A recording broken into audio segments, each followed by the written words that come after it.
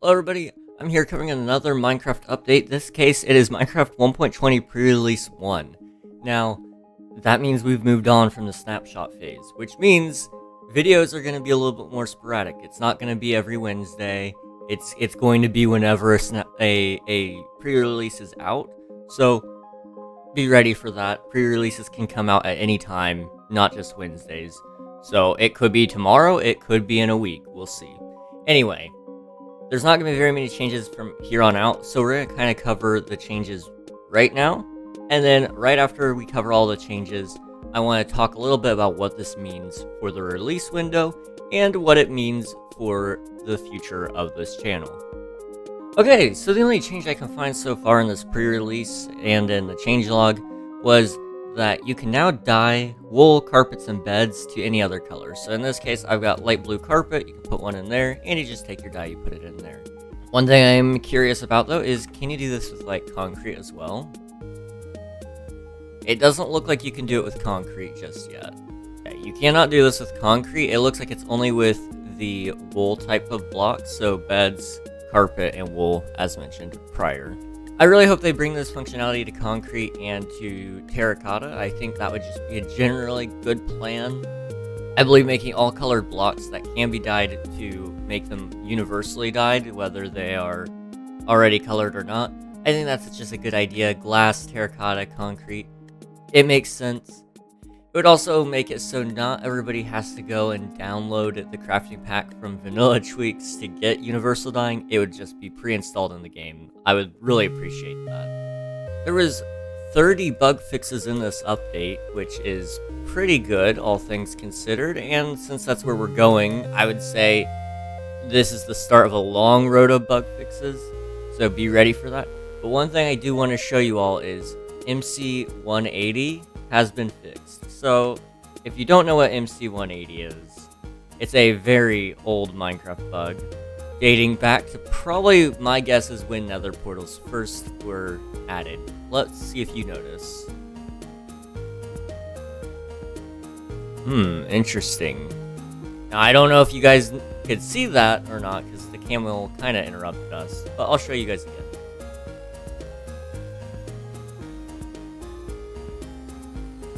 Okay, if you didn't get it yet, I'll just go ahead and tell you.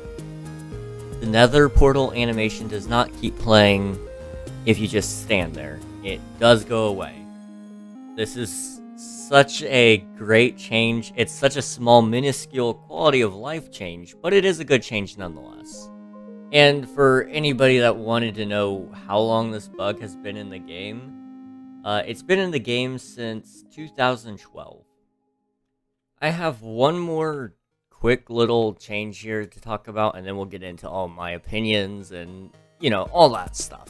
So, the thing is, loot tables are now based on random sequences. What that means, from the best I can tell, is that it's seed generated. So, you know how your Minecraft world has a seed? Well, now I believe loot tables will also have a seed.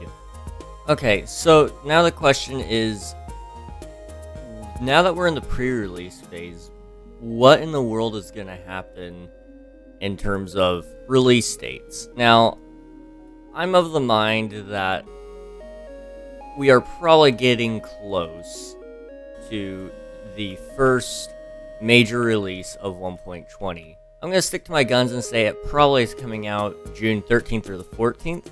However, it honestly could come out anytime without me knowing.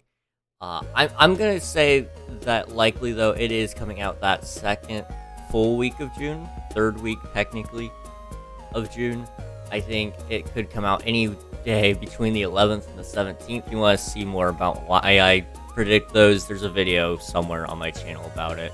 Then that brings us to the next point of what's going on with this channel, because that's kind of what I based everything off of, was 1.20's development.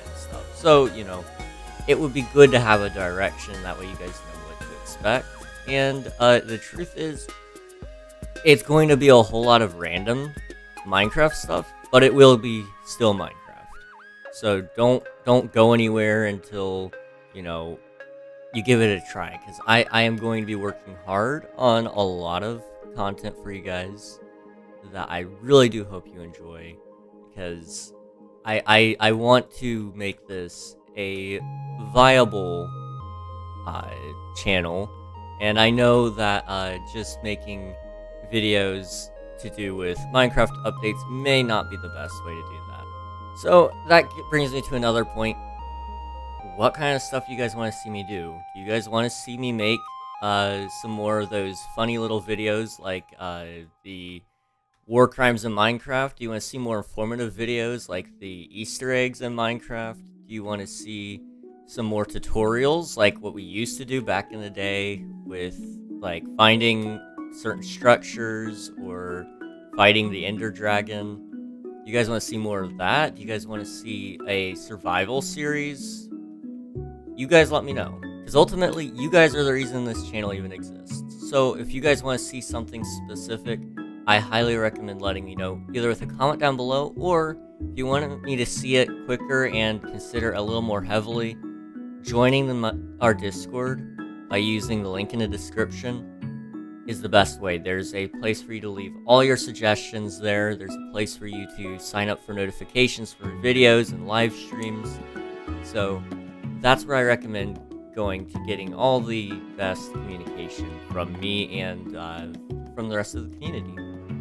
Anyway, thanks for hanging out, watching this video, and supporting the channel up until this point. I hope to see you guys in the future, whether that be in the next pre-release video, or when Minecraft 1.20 does release, when that happens, or in another video where I'm doing something silly.